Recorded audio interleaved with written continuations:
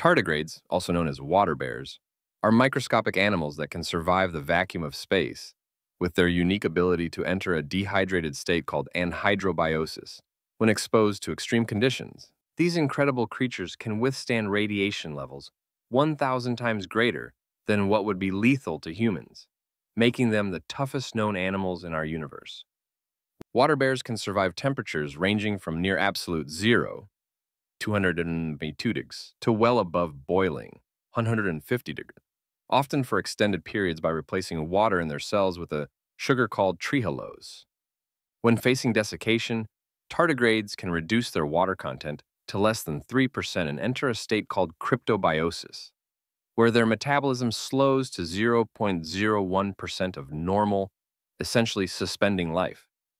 These resilient creatures can remain in suspended animation for up to 30 years, then revive within hours when exposed to water, resuming their normal biological functions as if nothing happened.